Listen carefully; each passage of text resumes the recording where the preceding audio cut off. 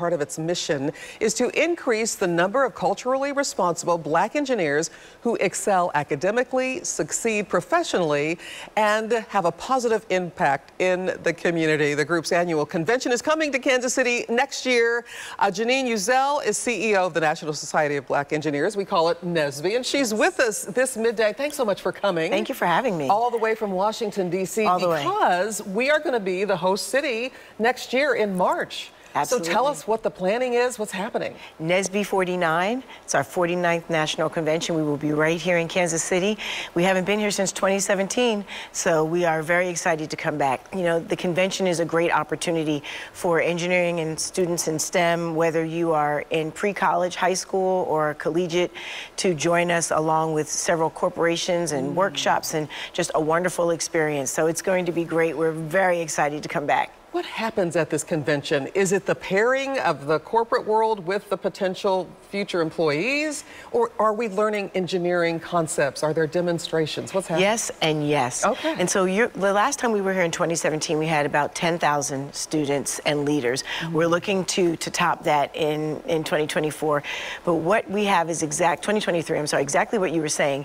We have an opportunity to have students, we have flight competitions, we have simulations, we have workshops. There's a huge career fair where students are able to sign up for interns and have interviews, and so we're creating opportunity for the jobs, and there's just incredible experiences at our convention. The fire and the energy, particularly after being separated for so long. Yeah. We haven't had a chance to gather, and so it's going to be fantastic. It's going to be the place to be. It sounds incredible, and there's such a need in the engineering world for all people to be included in these potential jobs that are rewarding and that pay well.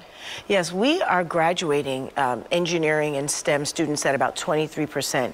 We still only make up about 9% of the workforce, so there's a lot of opportunity as we graduate for hiring. And so the folks that will come, the companies that will be at our convention aren't just from Kansas City. They're from all over.